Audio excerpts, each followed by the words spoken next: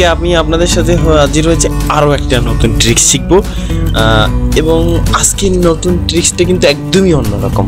আচ্ছা, আমরা এমন অনেকেই আছি যারা পিসি বা ল্যাপটপ ইউজ করি, কিন্তু ফোল্ডার হাইড করার জন্য বা লক করার জন্য আমরা কিন্তু আলাদা থার্ড পার্টি অ্যাপস ইউজ করি। কিন্তু আজকে আমি আপনাদের দেখাবো কিভাবে কোনো থার্ড পার্টি অ্যাপস বা অন্য কোনো সিস্টেমে না যে আমরা কীভাবে ইজিলি যে কোনো ফোল্ডারকে হাইড করে রাখতে পারি। তো আমরা যদি কোনো ফোল্ডারকে হাইড করতে চাই, প্রথমে আমরা এখান থেকে সিম্পলি যে কোনো একটা ফোল্ডার ক্রিয়েট করব।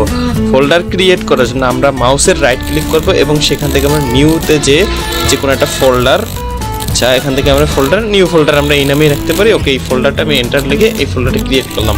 আচ্ছা ঠিক আছে, তো আমি ফোল্ডারটাকে ক্রিয়েট করার পর এরপরে আমি উইন্ডোজের যে সার্চ আইকন এইখানে, এবং যারা উইন্ডোজ 7 ইউজ করেন তারা উইন্ডোজ আইকনে যে অল প্রোগ্রামসের নিচেই সার্চ আইকন পাবেন, ওখানে গিয়ে লিখবেন ক্যারেক্টার ম্যাপ, CHARACTER এবং স্পেস দিয়ে লিখবেন ম্যাপ। আচ্ছা, আমার এখানে দেখতে পাচ্ছি অলরেডি কিন্তু এটা চলে এসেছে ক্যারেক্টার ম্যাপ। আমি এটাকে ক্লিক করে এটাতে এন্টার করব। আচ্ছা, এখান থেকে এন্টার করার পর আমি এখান থেকে নিচে যাব। নিচে যাওয়ার পর নিচে যেতে আমি আরও যাব। আচ্ছা, এখান থেকে এই আমরা দেখতে পাচ্ছি কিছু ফাঁকা এই যে বক্স আছে, এখান থেকে যে কোনো একটা বক্স আমি ক্লিক করব। আচ্ছা, এটা ক্লিক করার পর আমি এখান থেকে সিলেক্টে ক্লিক করব। সিলেক্টে ক্লিক করার পর আমি এখান থেকে এটাকে কপি করে নেব।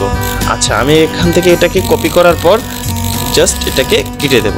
আচ্ছা, কেটে দেওয়ার পর আমি নিউ ফোল্ডারে এই নামটাকে আমি এখন রিনেম করে রিপ্লেস করব ওইটা দিয়ে।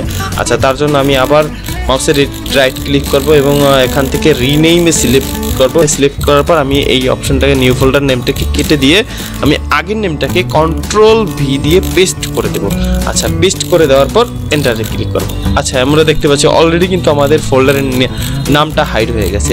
ঠিক আছে, আচ্ছা এবার ফোল্ডারের আইকনটা হাইড করার পালা। আচ্ছা, তার জন্য আমি আবার ফোল্ডারের উপরে মাউসটা নিয়ে তারপরে এখান থেকে মাউসের রাইট ক্লিক করে প্রপার্টিসে যাব। প্রপার্টিসে যাওয়ার পর আমি দেখতে পাবো কাস্টমাইজ নামে একটা অপশন আছে, কাস্টমাইজ।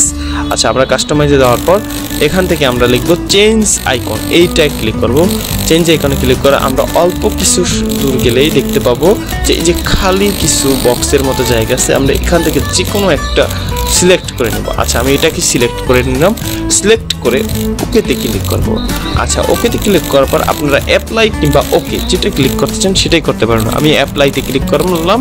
আচ্ছা ঠিক আছে, তারপরে ওকেতে ক্লিক করব। ওকে, সো ভিউয়ার্স দেখতে পাচ্ছেন যে আমার ফোল্ডারসটা কিন্তু অলরেডি হাইড হয়ে গেছে, কিন্তু ফোল্ডারসটা কিন্তু আছে। আমি যদি দেখাই এই জায়গাটায় ফোল্ডারটা, তো আপনারা দেখলেন কিভাবে কোনো অ্যাপস ইউজ না করে আমরা কিভাবে অতি সহজে যে কোনো ফোল্ডারকে হাইড করে ফেললাম।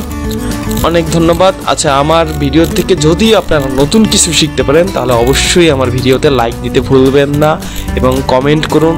আপনারা কমেন্ট করলে আমি আরও অনেক উৎসাহিত হই। এছাড়া সবচেয়ে ইম্পর্ট্যান্ট কথা যেটা, আমার চ্যানেলে সাবস্ক্রাইব করতে ভুলবেন না। ভালো থাকুন।